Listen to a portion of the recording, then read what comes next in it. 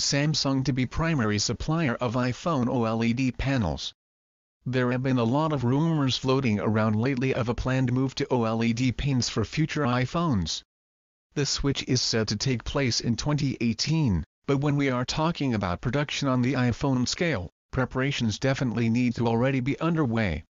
In its current state, the OLED market has only a few major players that can hope to even come close to the order volumes Cupertino would require, which is why speculations have involved Samsung as a primary supplier.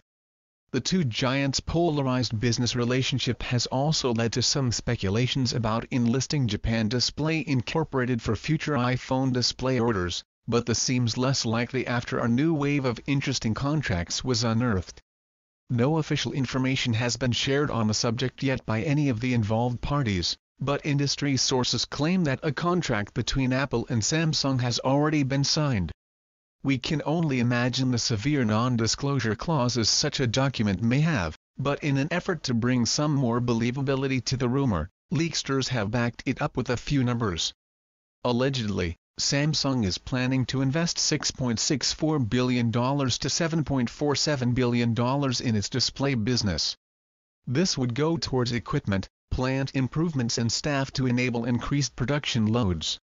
Allegedly, the investment will be broken down into an initial $2.49 billion to $3.32 billion this year to ensure the production of 30,000 to 45,000 OLED sheets per month, followed by an additional $4.17 billion in 2017 for another 45,000 sheets monthly.